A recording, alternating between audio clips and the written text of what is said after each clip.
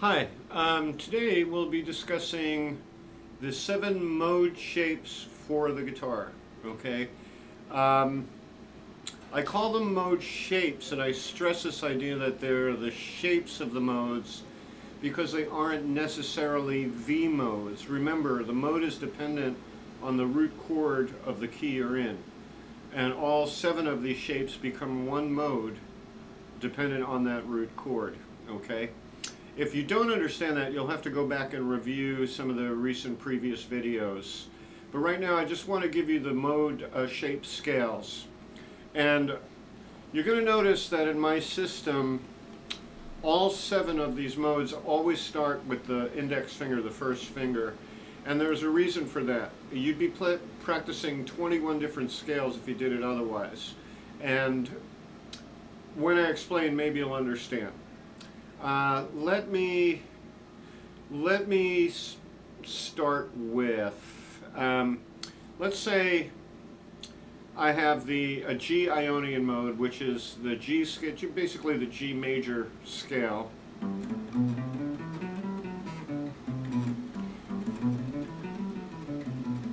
Now I'm only doing this in 1 octave for now. You're going to have it in 2 octaves by the time we're done. Now if I were to start the second mode using my middle finger, the next mode up using my middle finger, you notice that I still have this finger available for that note. So to do the Dorian mode with the middle finger would be redundant. It's already contained inside of this first shape. The same thing as if I had started the Phrygian mode, the third step, with the pinky. There's these 2 notes that still come from the this first mode shape. So you always start with the first finger, thereby eliminating 14 shapes extra shapes you'd have to do. They're all contained. As soon as you start with the first finger, these other fingers that would start the modes are contained in this first one. So you don't have to worry about that. So the first mode shape is, we're going to do the modes of the key of G. First mode shape starts at the 3rd fret, and we want to go whole step, whole step. Now you notice I'm using my middle finger here, not my 3rd finger. Many guys default to, but see, I already made a mistake there because my pinky really has a big stretch there. Now I'm going to leave it up to, I always leave it up to my students to decide what is the favored fingering. Like I showed this fingering to a student today, and he preferred this. First, second. Oh, by the way, the numbers of the fingers, in case you don't know this, are 1, 2, 3, 4. T for thumb, but your index finger is 1, middle finger 2, ring finger 3, pinky 4. So now, all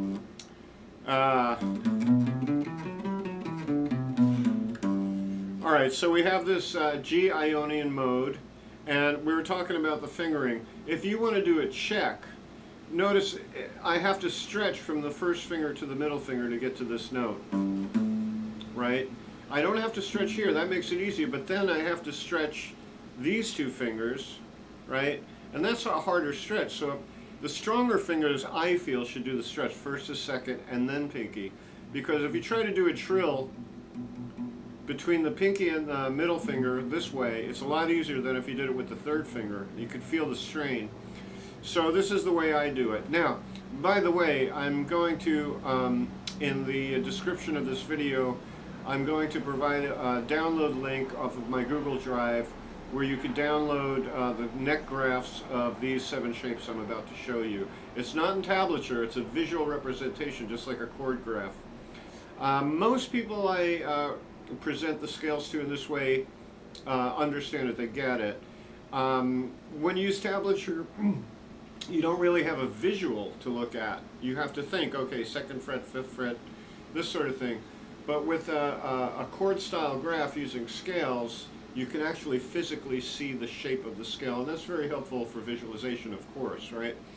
So for the G Ionian scale, we're going to start on the G note, 3rd fret, stretch to the middle finger, 5th fret, stretch to the pinky, 7th fret. This action will be mirrored on the A string, so you're going to do the same thing from the 3rd fret. So now we have, then we bring the first finger in to the 4th fret, All right, and we go finger 1, finger 2, finger 4, and we again mirror that on the next string. So far we have whole step, half step, whole step, whole step, whole step, half step, whole step, whole step, half step, whole step. Now the next move is slightly, it's going to feel weird because you're going to bring your middle finger down to the 5th fret, then the pinky, and then the 1st finger. All right? And you could, if you want to continue up, I usually stop at the octave. I want to make it really clear that this is the position we're starting from. Now, there's another way to do this 2-octave shape, and that's what I call the three notes per string way of doing it. Like if you count the notes, 1, 2, 3, 1, 2, 3, 1, 2, 3, 1, 2, 3, but here you have 1, 2, and then 3 comes onto the next string, 2, 3. So why, this is what's called staying in position. You're using the 3rd fret very strongly as your gravity point. Now the other style of doing this is 3 notes per string. And the way you do it is you do it exactly the way you just did it up to the G string. But now we're going to move our 1st finger over to the 5th fret of the B string and go 1st, 3rd, pinky, and then reflect that again on the E string, 1st, 3rd, pinky. Now you have, notice we're out of position. We were here, now we're here. So,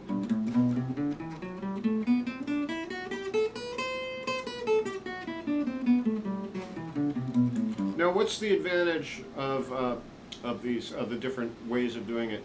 Well, for if you have an overdriven electric guitar, of course the neck becomes very sensitive.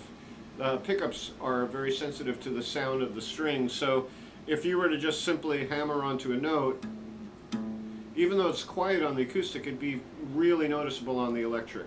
So what you could do with the 3 notes per string scale is double hammers. I'm picking once but hammering twice, right?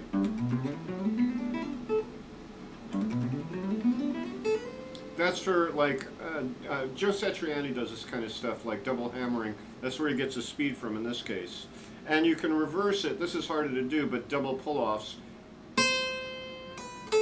Right, so.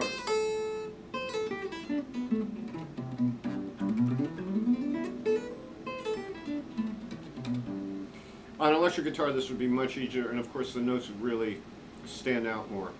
So I'm going to be providing with you in that link 2 different links, all right? One for the in position and the one that changes position, which I just showed you. All right, I like the idea of mastering both, but I don't want to overwhelm people with scales they have to do. So we started with the 1st finger of the 3rd fret on the G note. Now the Dorian shape, not mode, but shape, starts at the next note of the scale, and we're going to start with the middle finger. And that's going to go 1st finger, 3rd finger, pinky. Then we do a long stretch, a long stretch, a long stretch. Then we drop the middle finger down, again a kind of weird fingering. Middle finger to 3rd.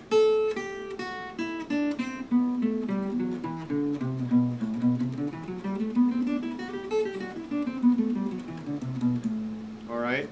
Now these will be, you know, it'll feel artificial and uncomfortable when you start executing these really stretchy scales. Don't worry about that much, because when you're actually in the act of improvising, you're going to be moving in different directions and sliding and stuff like that. So you should use it just as a visual template to see where all the notes are. So the A Dorian, 5th fret, 1st finger, 3rd finger, pinky, up to the 8th fret, then 1st finger at the 5th fret, 7th fret, 9th fret, 5th fret, 7th fret, 9th fret, 5, 7, 9, 7, 8, 5.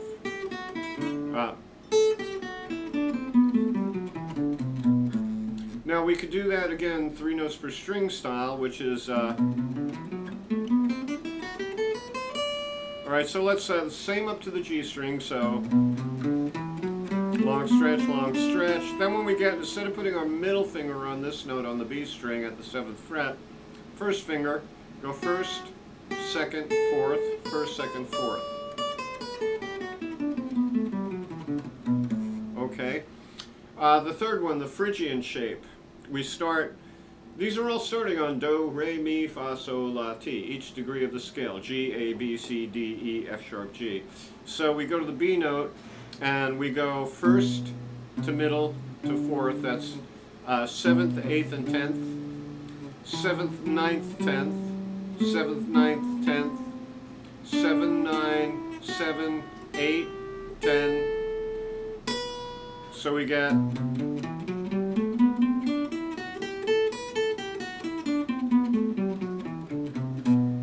all right.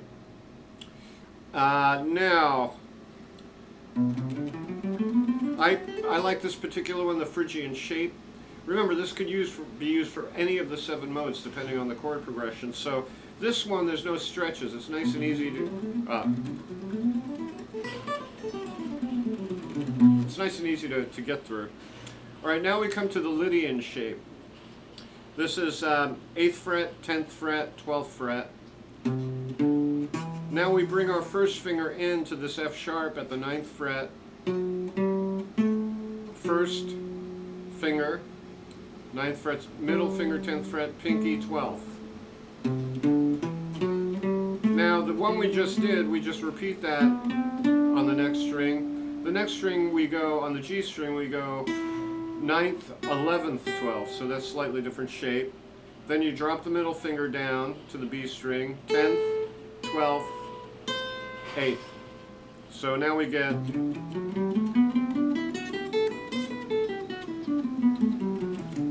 and if you started this on this G note, 1, 2, 3, 4, 5 steps up, you get your G major scale from that right there. So maybe you can see how the modes are embedded in each one of these shapes. All right, now we have the all-important Mixolydian mode shape. And this is a long stretch, 10th fret, 12th fret, 14th. And we do this 3 times. Now we bring our first finger in on the G string to the 11th fret, go first, second, pinky, then drop our middle finger to the 12th fret, middle finger, middle finger, third finger at the 13th fret, and then finally the 10th, and that is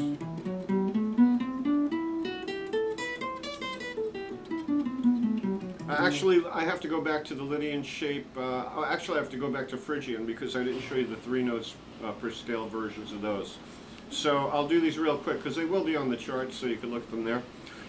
The Phrygian 3 notes per scale. 3 notes per scale. 3 notes per string.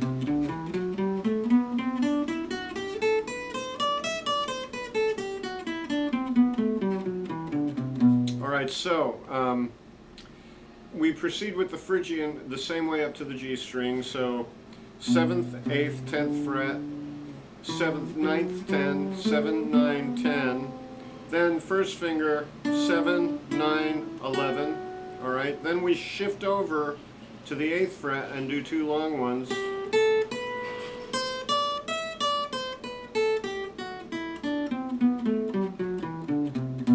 All right, now from the Phrygian shape, to do 3 notes per string, 8th, 10th, 12th, 9th, 10th, 12th, 9, 10, 12, 9, 11, 12, then 10, 12, 13, 10, 12, 14.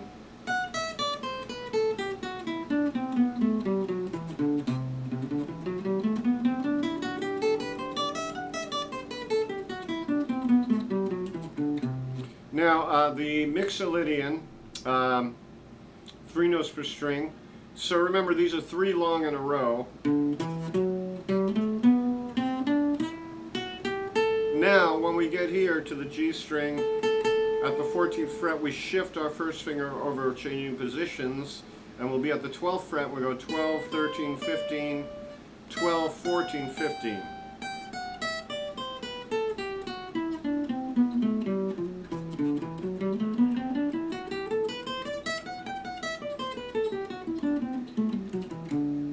That was the D mixolydian shape. And why D mixolydian shape? We're starting on the D note of the G scale. The next one is Aeolian, and first the non-position changing shape.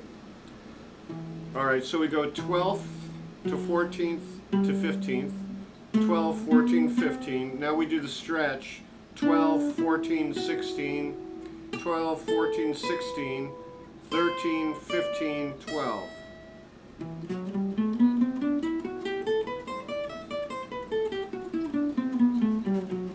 And the 3 notes per string version of that, you better have a cutaway on your guitar because you're going to run out of room.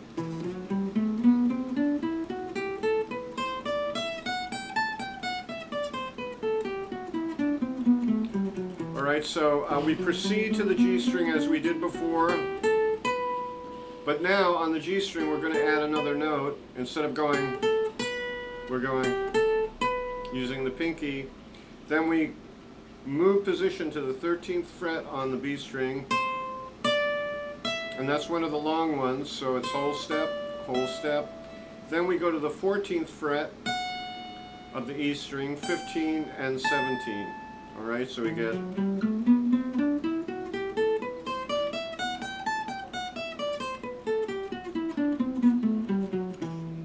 finally the Locrian. What I'm going to do is, this is an F sharp note, I'm going to bring it down an octave to here. So, alright, so we're starting on the F sharp, that's T to Do, and we're at the 2nd fret, and we're going 1st finger, 2nd finger, 4th finger at the 2nd, 3rd, and 5th frets. Repeat that on the next string. Then on the next string, we drop our 1st finger down and go 2nd fret, 4th fret, 5th fret, 2nd fret, 4th fret, 5th fret. So you see we have mirror images between pairs of strings on this one. We have, and we do the same exact thing on the next string. Now we go 1, 3, 4, 1st, 3rd, 4th finger, 1st, 3rd, 4th finger. Then we drop the middle down, pinky to F sharp.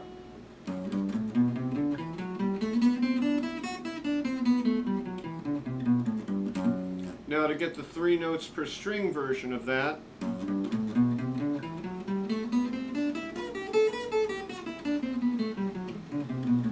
and the cool thing about this is every pair of string reflects, they reflect each other. So in other words, we're going 1st, 2nd, and 4th on the E string. We're going to do the same thing on the A string, 1st, 2nd, and 4th. Next we're going to go 1st, 3rd, 4th twice on the D and G strings.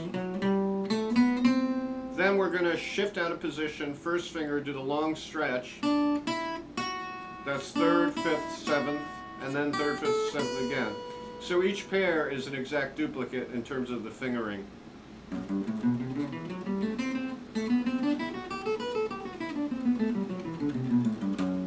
Now some people know the major scale starting with their middle finger.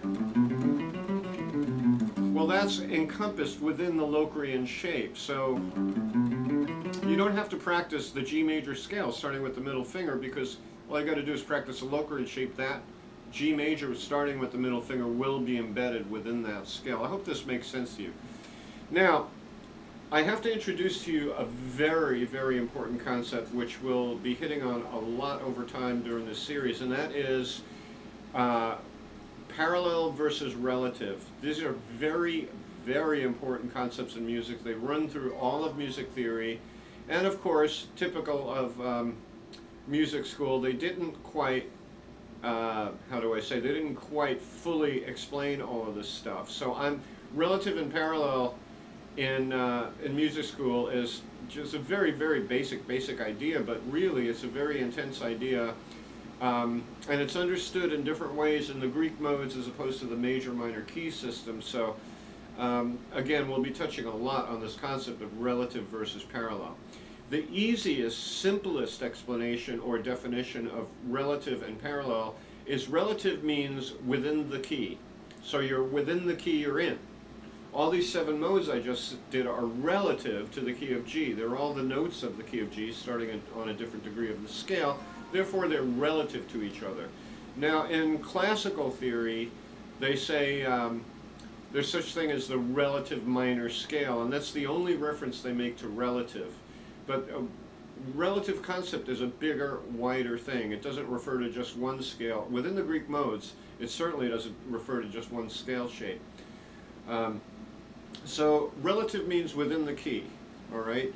Parallel means simply different keys, all right? So now, remember the triangle of musical excellence. You start with coordination. That's physical memory, muscle memory.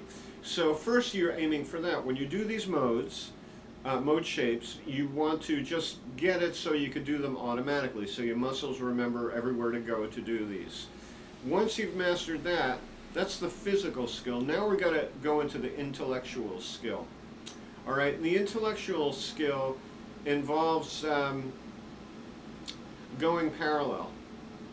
In other words, if I took the G major scale, here's one octave just to save time, and then I took the D mixolydian scale, which is from the key of G. It's the notes of the key of G on the 10th fret, the 5th step of the scale. If I brought this mixolydian shape down here to the G note where I started, I get a totally different key now. Because why? This was the 5th step of the key of G, but if I bring it down here, this is now the 5th step of some other key, which in this case happens to be the key of C. All right, so here's the thing though. This is what you do to develop the intellectual part of this, the intellectual understanding of this stuff. What you do is you compare all three major modes to each other. I'm just going to do it in one octave, but if you do it in two and make the comparison, you'll see between the different major modes, there's only one note difference between these modes.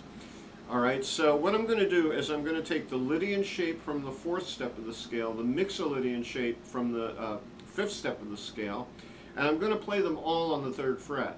So here's the Ionian shape, the basic G major scale. Now, if I do the mixolydian shape, which was up here, but I do it down here, there's going to be a note difference. The Ionian hit an F sharp up there, but the mixolydian hits an F natural. Now, as it stands, that's a C scale. What I just did is a C major scale starting on the G note, okay? Now, if I do the Lydian shape and compare it to the other shapes, here is Ionian, which is the major scale. And you're going to notice there's a slight difference between Ionian and Lydian.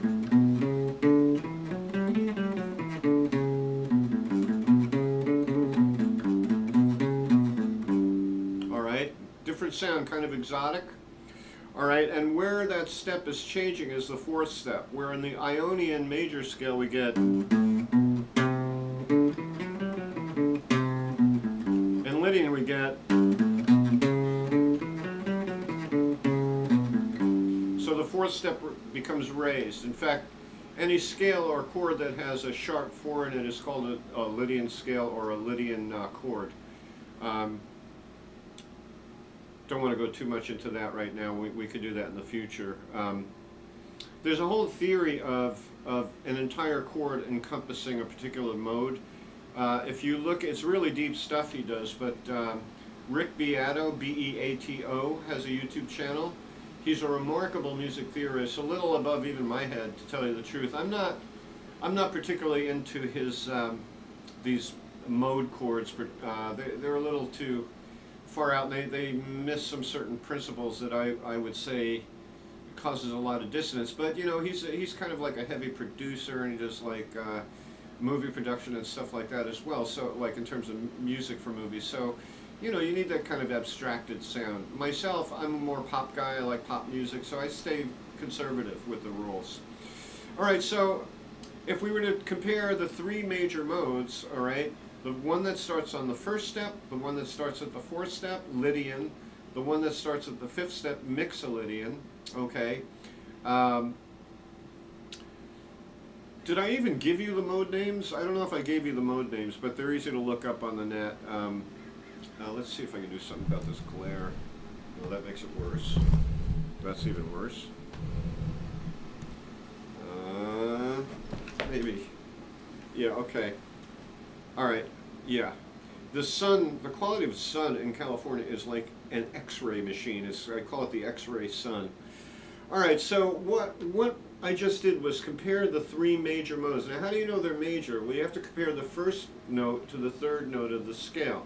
If it's 2 whole steps from the first note, that's a major scale.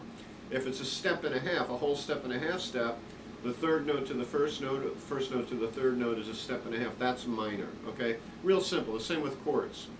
All right, so we'll notice that the difference between Mixolydian and the standard major scale called Ionian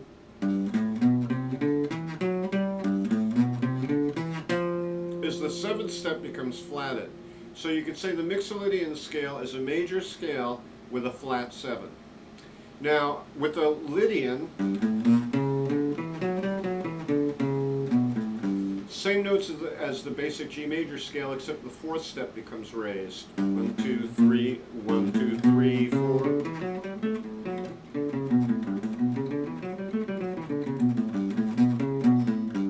This G Lydian, we're starting on the G note, making a Lydian shape, comes from the key of D. All right, I know you guys have a hard time with this. G Lydian, what key does it come from? Well, you have to think the Lydian step is the 4th step of some key. What key has a G as the 4th step? We're starting on the G note, right? So we're doing G Lydian. G must be the 4th step of some scale, and indeed it is. It's the 4th step of the D major scale. And in fact, if I do the D Lydian in 2 octaves, the G Lydian in 2 octaves, and I eliminated the first 4 notes, and I just started here. Notice I'm starting on a D note. That gives us the Do-Re-Mi scale in the key of D, the D Ionian scale. So this comparison is very important for something down the line for improvisation I call neighborhood playing. I'll give you a quick example. If I needed to, let's see. Let's say I needed, well, I mean this example right here, let's say I needed to jump from the key of G to the key of C because that's what the chords were doing in the song, jumping from the key of G to the key of C. Well, here's my G scale. I don't want to jump all the way up here to grab my C scale. It's just artificial and feels weird to do a sudden jump all the way on the neck while you're improvising, right? So a very simple little change. And that one little note change brings us to the key of C, okay? Switching the F sharp for the F. All right, I hope this is becoming clear.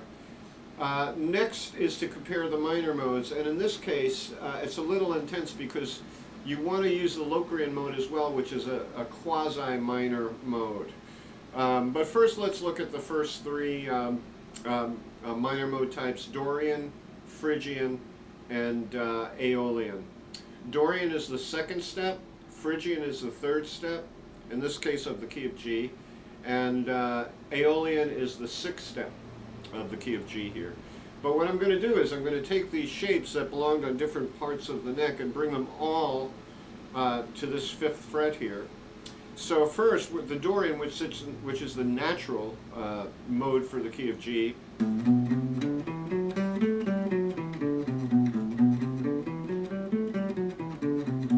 that's Dorian. Now, you'll notice there's just a slight difference between Dorian. Now I'm going to do Aeolian.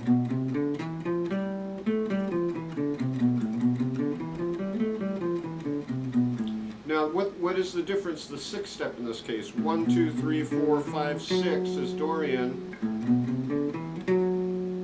But Aeolian is 1, 2, 3, 4, 5, 6. 6 becomes flat in the Aeolian when you compare it to Dorian, okay?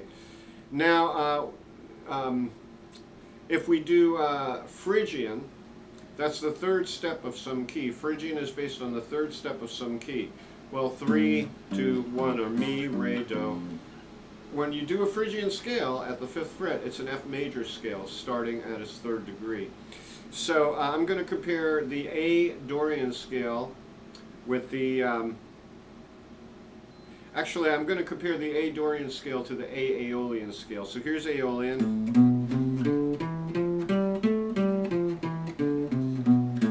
Right? And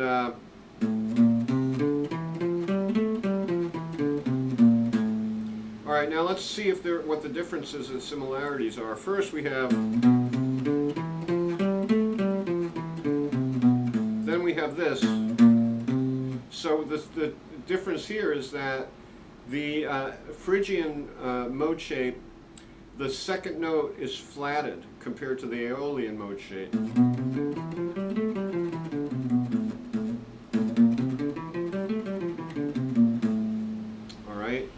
And then we have the problem of Locrian. Now, let's see if we could kind of tie things up a little. The Dorian and the Aeolian both have a natural whole step from the first note of the scale. So that's where they're similar. And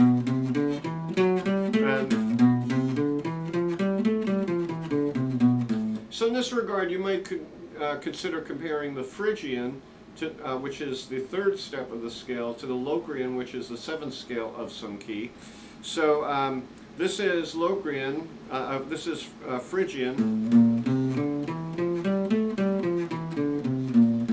and here's Locrian.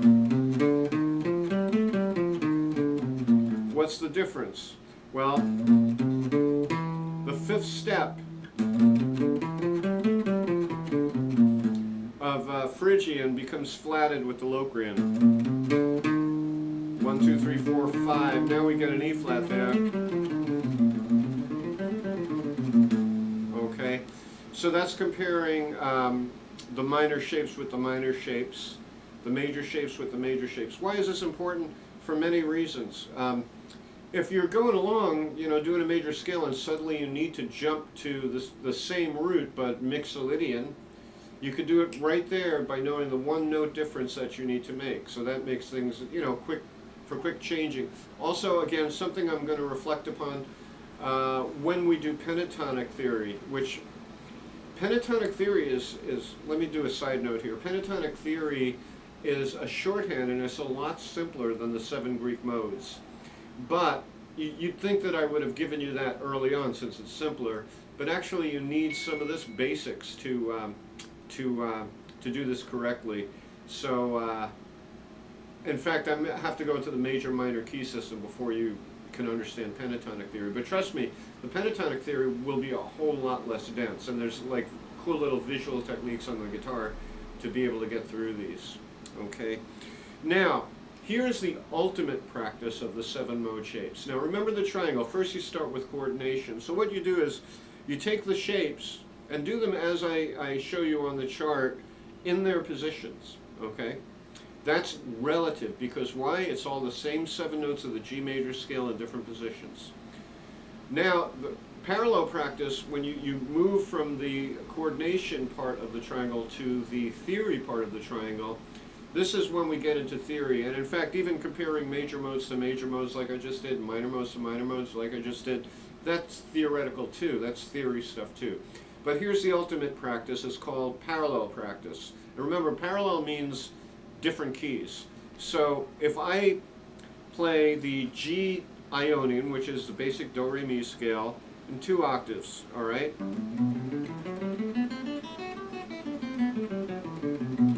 And then I have, of course, at the 5th fret, my Dorian shape. But what I'm going to do now is move my Dorian shape back to this G note. Now what that does is, the Dorian shape was here in the key of G, but when I move it here, it's from the key of F now. The Dorian step is a whole step from the beginning note of the key. So now this is the key of F, if I do the Dorian shape. So here's Ionian, just 1 octave to save time, then Dorian. Then if the Phrygian shape for the key of G is at the 7th fret, but if I bring the Phrygian shape to where I started on the G note, now I'm going to bring about the key of E flat. All right, the Lydian shape at the C note at the 8th fret, if I bring it down here, remember C Lydian is from the key of G, but if I bring C Lydian down to a G root, I'm going to be in a different key. And the key I'll be in is actually D major.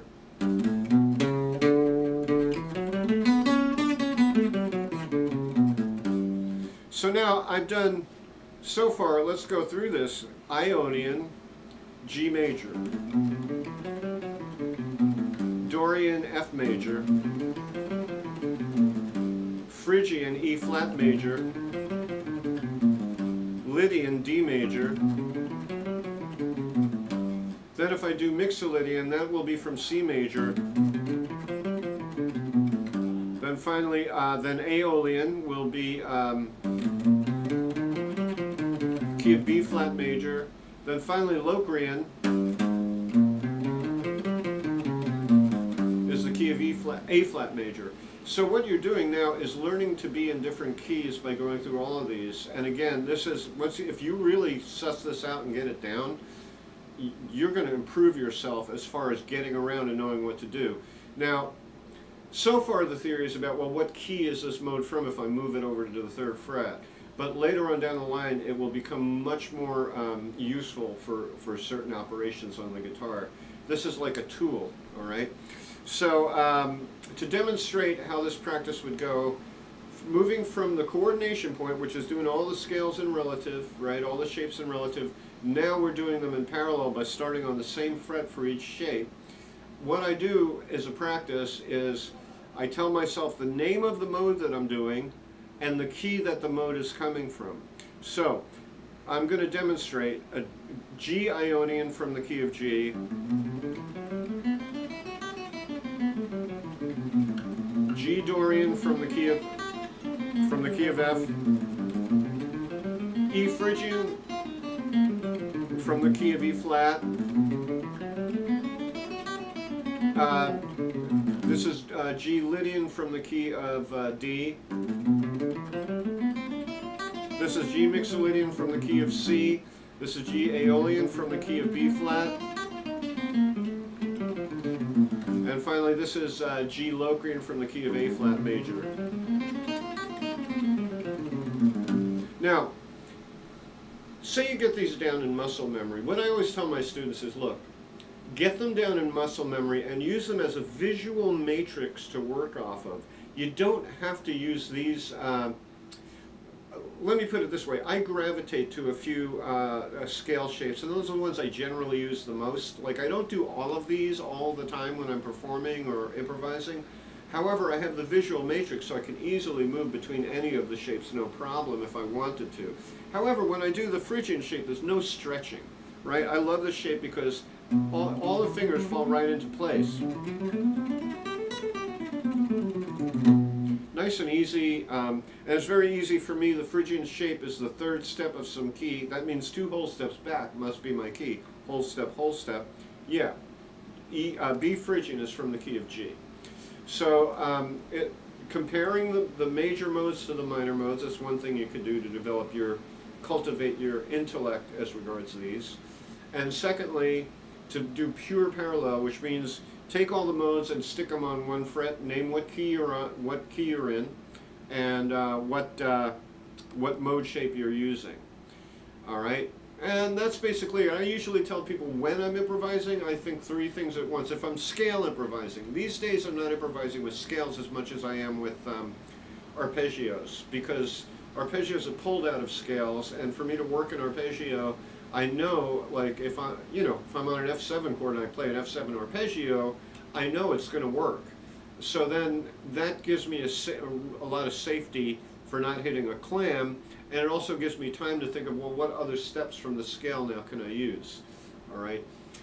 This all happens at light speed because everything is done with visualization. Remember, the speed of sound is the words in your head. The speed of sound is way slower than the speed of light, which is your eyes, what you visualize, okay? So the more you visualize these shapes, the better off you are. Again, a piece of advice I give my students, if you have a chord or a scale or an arpeggio that you're practicing but don't yet have in muscle memory, once you go through it, close your eyes and picture yourself doing it. Picture your fingers on the neck, and I guarantee you that will speed up the brain sending the image to your fingers and your muscles reacting and going ahead and doing that particular scale or shape. All right, now, is that all we needed to do today? I think this is all we needed to do. My next video is going to be furthering harmony in the Greek modes, However, it's going to get a little deeper. Now we're going to start building extended chords and stuff like this at the first level being the Greek modes. And we're going to learn things about certain things they never taught you in music school, something I call the minor ninth rule, which is very, very important for chord construction. And the idiots at music school didn't tell me this. I had to figure it out for myself. You will not find the minor ninth rule in any frickin' school, okay? But it's essentially important, all right? And you're going to get that in the next video. So we'll be dealing with chord construction. When you start building fatter and fatter chords by adding notes on, you get more of a jazz style chord. So, you know, I could have a C major chord, or could I have a C major 13 chord? Whoa, big difference. They both function the same way, though. They both act as a C major chord. Whether you do a basic C or a C major 13, they will both act the same way. Quick example, I sing London Bridge is Falling Down on a C chord. Da, da, da, da, da, da, da. C major. C major 13. Da, da, da, da, da, da. Yeah, it's the same thing, but it's fatter, it's got more cushion to it, it's richer, jazzier. Alright, and don't forget, Bach was hitting on chords like this, sneaking them through. So these are real chords that are expected nowadays to be in music. Okay, that's it for today. I did not expect to go 40 minutes at all with this. Again, I will have online the links to download the charts for the in position mode shapes and the 3 notes per string mode shapes. You can choose one or the other, but if you want to be a master, choose both and practice both. That's it for today. Have a good one, you guys. Love you.